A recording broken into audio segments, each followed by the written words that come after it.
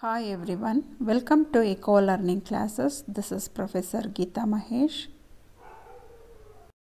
Dear students, today we are going to discuss an important and interesting concept, the law of returns to scale. Law of returns to scale explains the relationship between input and output in the long run. We know in the long run, the producer can bring a change in all the factors of production. So in the long run, all the factors of production are variable factors of production.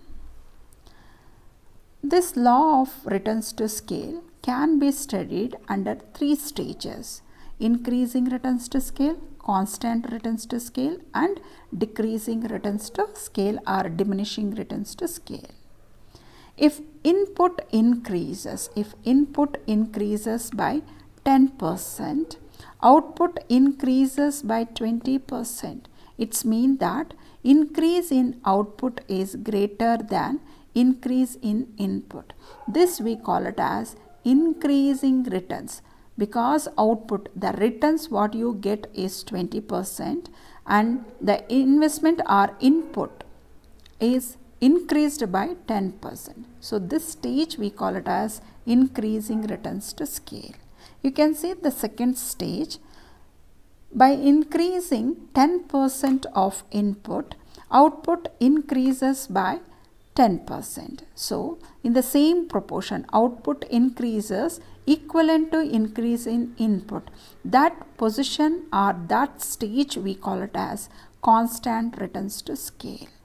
The last one, increase in input is 10%, but increase in output is less than 10%, that is 5%. So increase in output is less than increase in input. This stage we call it as diminishing or decreasing returns to scale. Now let us discuss law of returns to scale in detail.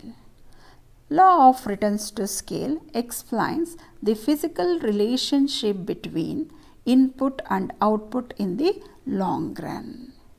It explains the behavior of output when the quantity of all inputs are changed in the same proportion. So here all the factors of production, let us take here labor and capital, and this labor and capital are increased in the same proportion. Both are increased in the same proportion, then output also changes. So the relationship between this output and changes in all the inputs in the same proportion is studied under returns to scale. So here the quantity or output is a function of or f of x1, x2. Now let us discuss stages of returns to scale. When all inputs are changed in the same proportion, total produce response in three different ways. The first one is increasing returns to scale. It occurs when output increases greater proportion than the proportion of increase in all inputs. That means 10% increase in input leads to more than 10% increase in output. So output increases greater than increase in input. That means 10% increase in input leads to 20% increase in output is a stage of increasing returns to scale. So symbolically this can be expressed: T times increase in input leads to increase in output, but increase in output is greater than increase in input. Second one, constant returns to scale. Constant returns to scale occurs when output increases. Equal proportion of increase in all inputs. So here you can consider 10% increase in input leads to 10% increase in output. This we call it as constant returns to scale. That means T times increase in input leads to increase in output, which is equal to increase in input. We call it as constant returns to scale. The third one, decreasing returns or diminishing returns occurs when output increases by a lesser proportion. So, output increases less than the proportion of increase in all inputs. So, increase in output is less than increase in input. That stage we call it as decreasing returns to scale. So, 10% increase in input leads to less than 10% increase in output.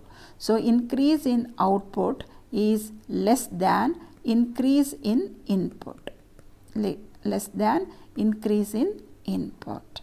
This stage we call it as decreasing returns to scale. So, here you can see, we can write symbolically f of t x1 t x2 is less than t f of x1 and x2. Dear students, in the diagram, on x-axis inputs is measured, on y-axis marginal product is measured. From point P to Q, we call it as increasing returns to scale. As input increases, if marginal product also increases, then this stage we call it as increasing returns to scale. When the employment of input increases and marginal product remains constant, then it is called as constant returns to scale. As input increases and marginal product decreases, then that stage we call it as decreasing returns to scale.